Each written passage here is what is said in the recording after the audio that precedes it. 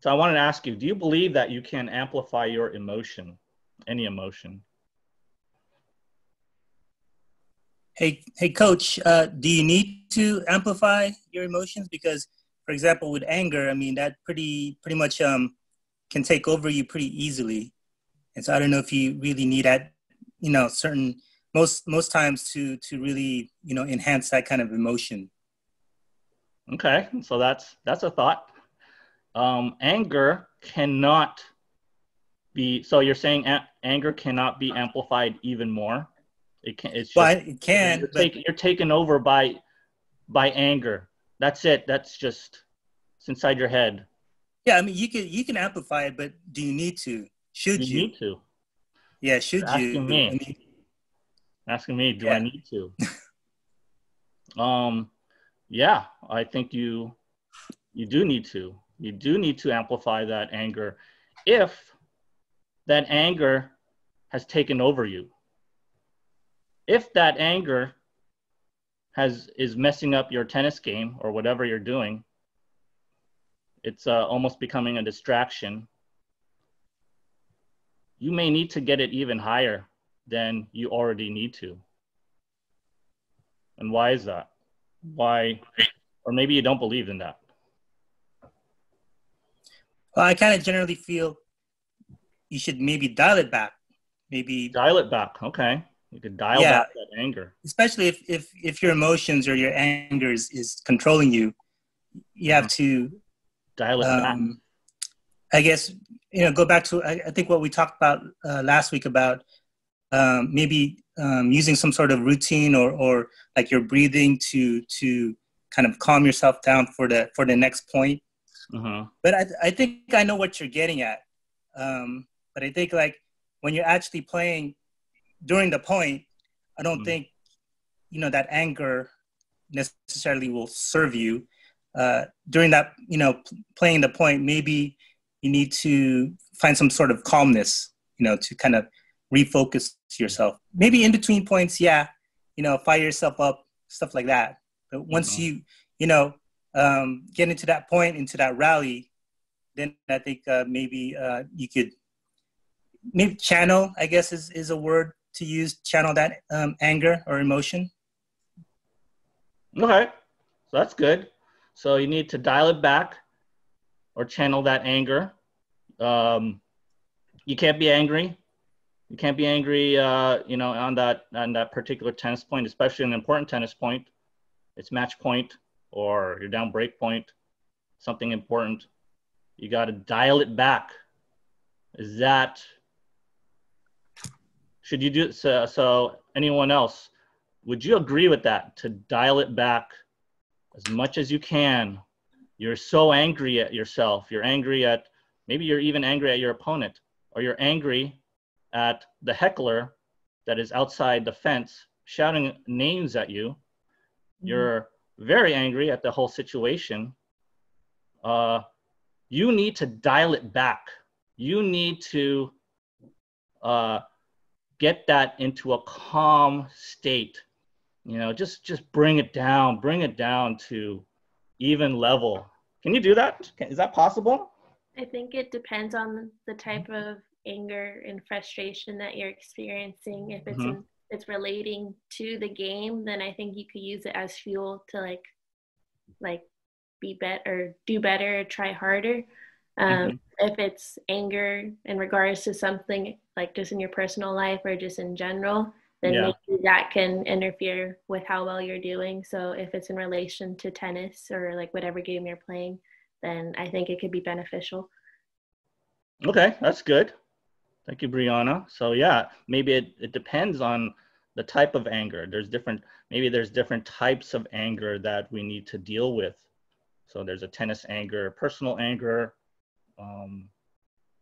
anger at work, maybe they're all different types. Anger on the road, So yeah. Anything else?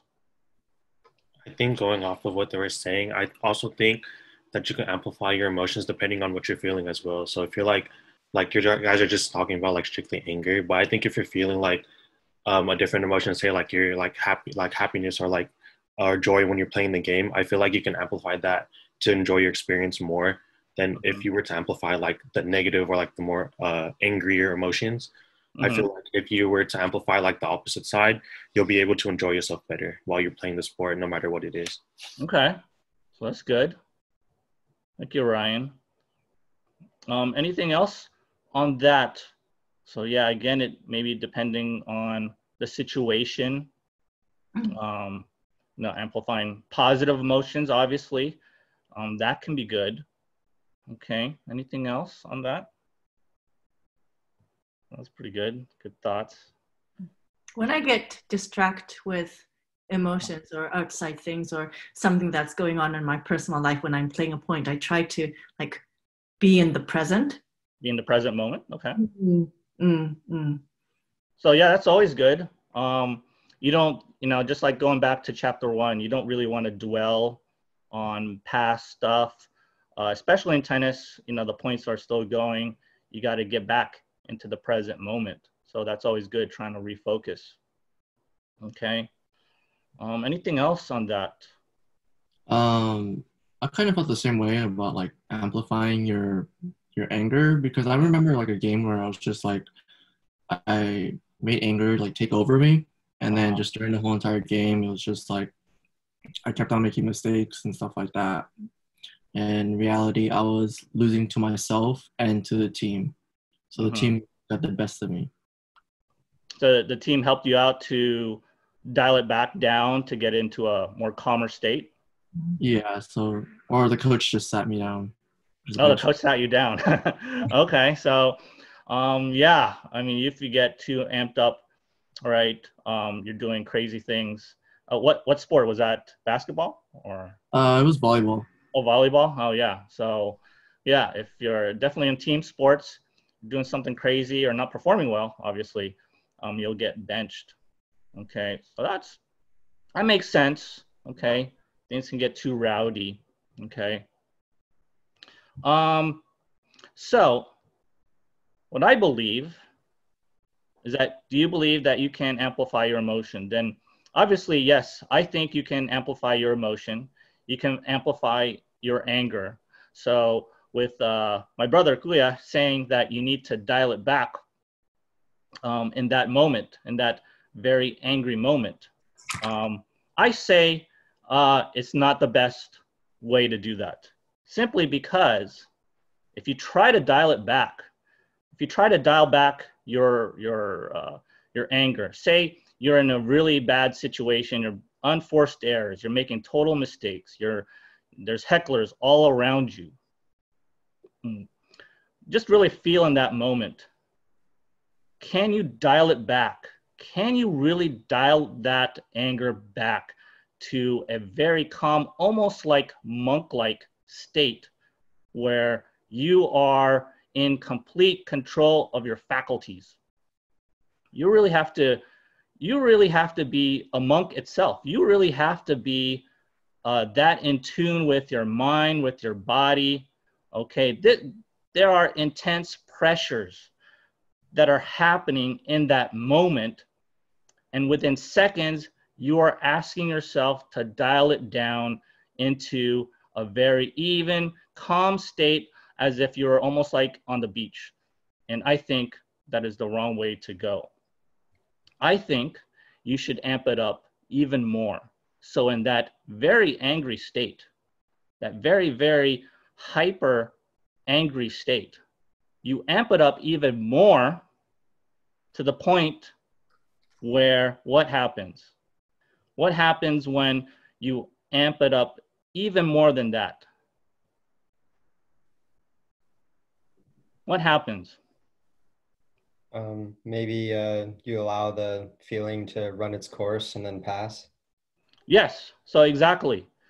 So when you have that proactive mentality to bring that anger up, you get on top of it, okay? You bring it up even more to the point where, well, Nathaniel was saying, with the fear turning into confidence, okay, how is that possible? Well, it is very, very possible. You can turn that anger into confidence as well. You could turn that anger into the point. You could channel that anger. You know, my brother was saying that a little bit too. You can do that to win that point, to really, really focus that anger, that energy into that serve, into that forehand, into that strategy of what you're trying to do, because that anger or whatever you're feeling is there. It's there for a purpose. There's a reasoning behind why you're angry. It's just not there because it's there, okay, or because it's you have emotional problems or something like that. It's there for a reason, and it should be there. It should be there because you're messing up. You got hecklers on your face, okay? You got an opponent there that maybe is, not